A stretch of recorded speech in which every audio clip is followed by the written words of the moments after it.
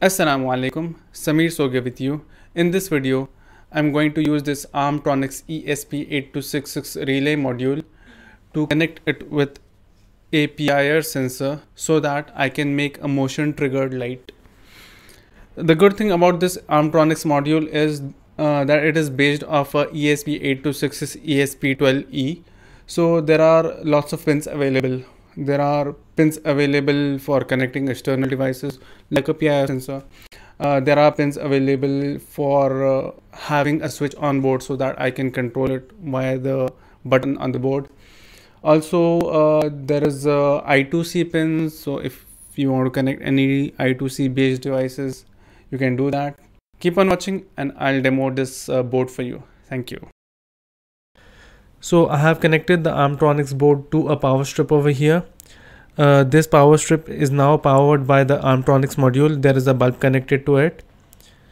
The PIR sensor is connected to the pins on the Armtronix module. So there is a power, ground and the output pin.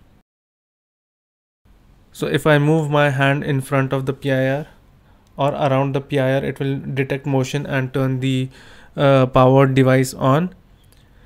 It has a timer of 5 seconds, so after which it turns off. I can also turn it on or off via the web interface.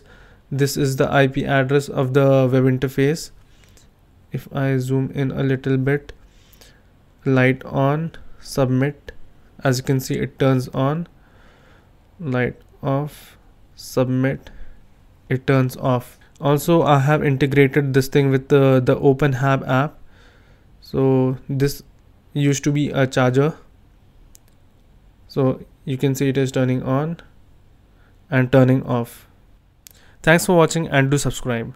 And you can see the PIR sensor is still working.